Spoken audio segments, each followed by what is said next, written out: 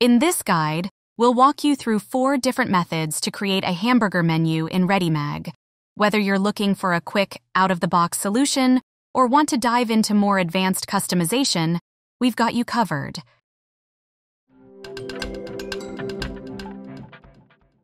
This is the simplest way to create a hamburger menu in Readymag, perfect for those who want a quick setup with minimal customization. First, open the viewer settings in preview mode and enable the project menu option. After publishing the site, a hamburger menu icon will automatically appear in the corner of your project. Keep in mind that this icon is only visible on the published site. The hotspot method combines simplicity with customization, giving you a flexible and interactive way to design a hamburger menu without complicating the process. Start by adding a hotspot widget from the widget menu. This will bring up an icon and a pop-up on your screen. This is the beginning of your menu. Click on the pop-up text to type in your menu items. For each item, you can easily add a link by selecting the text and entering the page number or URL you want it to go to. You can create a link style that fits your design at this stage. Next, customize the icon by clicking the icon option in the Default tab and selecting something that matches your style. You can scroll through the options or use the search bar to find the perfect icon. For a little extra flair, choose a second icon in the On Click tab that appears after clicking. Let's use a close icon for this. Don't forget to adjust the color to fit your design. You can even choose whether the icon sits behind or above the pop-up.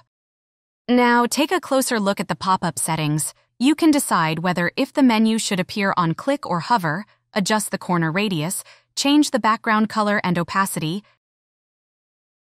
add a border, and even toggle the shadow. You can also style the text just like any other text widget, ensuring that everything looks just right. Position the icon and pop-up exactly where you want them on the page. To fine-tune the appearance of your menu, use the margins. It's a handy way to adjust spacing and create a polished look. For a seamless experience across your site, consider setting the hotspot widget to appear on all pages and above pages, so your menu is always accessible. Note that when the On All Pages toggle is enabled, a new Current tab appears in the link style settings. This allows you to customize the appearance of the link when you're on the page it leads to. Finally, hit Preview to see your menu in action and make sure everything is working smoothly. A hamburger menu created with the hotspot widget can be closed by clicking anywhere outside of it. If you are seeking creative freedom, you can use animations to create a fully customizable hamburger menu with complete control over its design and interactive elements. The hamburger menu icon can be created using a text widget or a shape widget. In this chapter, we'll focus on the text widget method and explore the shape method in the next one. So, let's start by creating a text widget with your chosen text. Customize the text color, size, and position it where you want the menu to appear. Once that's done, add a text widget beneath the icon to list your menu items. It's easier to use a single text widget for all the items, and you can link each one to the right project page by selecting the text and entering the corresponding URL or page number. Additionally, you can add a background layer for the text to ensure it stands out and complements your design. Group the text layer and the background layer for easier management. This is especially useful for applying the same animation settings to both elements simultaneously. Go to the attributes of the grouped widgets and dive into the animation options. For example, you can set up an on-click animation with an opacity effect, adjusting it from 0 to 100 so the menu smoothly fades in when the icon is clicked. Don't forget to set the icon as the trigger for this animation. Let's take a look at what we've got so far. Great job! However, you might notice that the icon blends into the background once the menu is open. Let's solve this by adding another icon that contrasts with the background to serve as the close button. Since the menu icon is a text widget, we'll simply create a second text widget to act as the close button.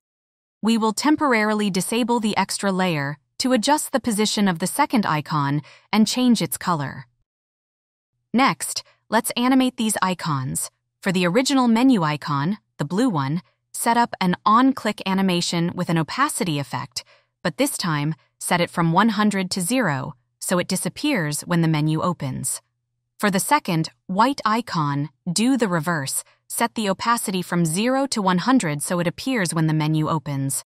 Set each icon, open and close, as a trigger for itself and for the other. Then, make sure these icons act as triggers for the grouped layer of the menu and background to ensure everything works correctly. Let's see what we've done. Nice work! Here are a few more tips to make working with animations easier. Use the Hide in Editor toggle to hide widgets with on-trigger animations in editor mode. This is helpful for large menus to save space, and it still keeps smaller menus tidy. Hidden widgets stay accessible in the widget bar and reappear when their trigger is activated. Note, the toggle works only for opacity animations starting at 0. Let's take a look at another useful feature.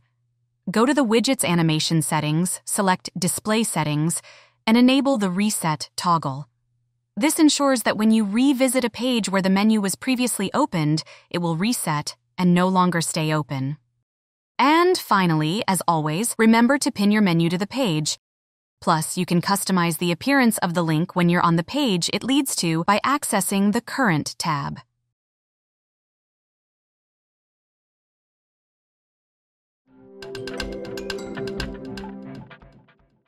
What works well on a computer can feel cramped on smaller screens, while where a Hamburger menu offers a streamlined, user-friendly navigation for all devices. Let's turn your fixed desktop menu into a responsive Hamburger menu for mobile. To begin, click the device's icon in the left dock of the editor and add the mobile layout.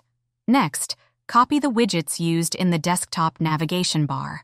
Hide the original menu text in the mobile viewport to avoid interfering with the desktop version, and adjust the styling of the copied widget to better fit the mobile design.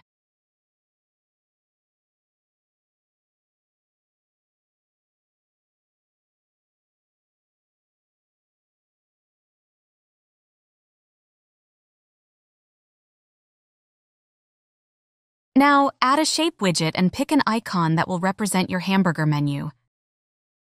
Customize its color and size, then position it where you want the menu to appear. The rest of the steps you already know, so simply repeat them while considering the new tasks at hand. This time, let's make it so the menu hides when a menu item is tapped. Just set the menu text as a trigger and you're all set. For the mobile version, we should also pin the menu for better accessibility.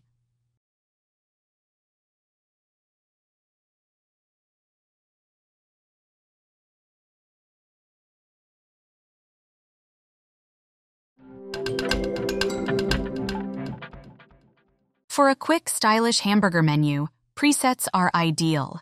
They offer ready-made solutions with the flexibility to customize the menu to your design needs. To start, open Editor and click the plus icon in the left dock, or use the W shortcut for quicker access. Once you're there, navigate to the Presets section and find the Menus category. Here, you'll see a variety of pre-built menu presets, each offering different styles and animations. Select the preset that best fits your project, and it will automatically be added to all layouts within your project. Just a heads up, after adding a preset, a text instruction will pop up on the screen, but feel free to delete it. Use Command- or Control- to zoom out the workspace to edit the menu. You can modify the text, colors, and animations to better align with your project's design. Every widget within the preset is fully customizable, just like any regular widget. Take some time to experiment with different animations and effects to make the menu uniquely yours. Great, let's take a look at how our menu looks. After you've customized the preset to your liking, you can save it for future use. Simply select the widget or group of widgets you've customized and click Save to Presets in its attributes. Your saved presets will then appear in the Saved folder. If you're working on a team plan, you'll also have access to global presets, allowing you to share these customized elements across multiple projects. Now that you've mastered 4 methods for creating and customizing hamburger menus, you're ready to design unique and functional navigation for your projects. Find more tutorials and tips on readymag.com/learn.